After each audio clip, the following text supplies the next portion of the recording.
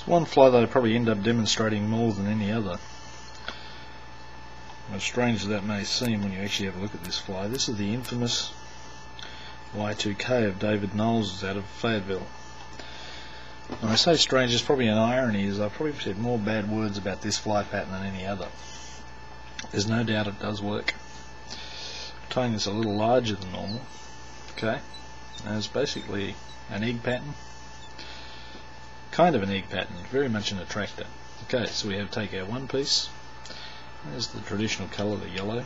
Normally you would see it tied with a gold bead, but this one seems to work, and you're going to be able to see it. Okay, so we tie one at the angle, okay, a couple of wraps. You're going to work that as you tie it in, work that foam around, pull your thread hard up towards the bead. The big trick to this is actually getting it locked in. So, second colour, orange, and you can see we're doing, as I said, the standard colours, fluorescent yellow, fluorescent orange. Don't use McFly foam or any of those really soft foams, they don't seem to work as well. Now strike our two pieces back from the head. I'm going to put a series of wraps down in here behind the bead, between the bead. Now kind of just going to wedge it in there, keep that locked in. At this point the fly is almost done. Whip finish.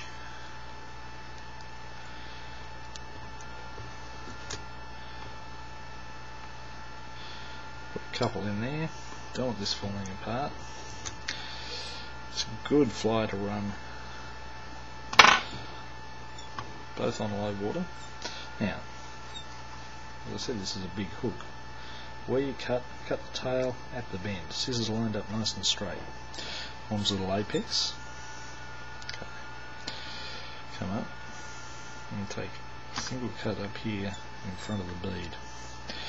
And what you get is this nice little delta shape. Okay, fluorescent yellow, fluorescent orange. See it? It's kind of fuzzed out a little bit at the bottom. So this is, I got a little bit of twist in there, I'm out of practice. Tied way too many of these over the years. When I was tying for the Beaver Dam store, used to tie most of these for the dam store for a few years. Explains all the bad words. But that is what, this is the Y2K. Nice flashy attractor pattern. I don't necessarily think of it purely as an egg, but it is certainly guaranteed to work. At least pull it in. Run a worm behind this, run a more natural pattern. That's the Y2K.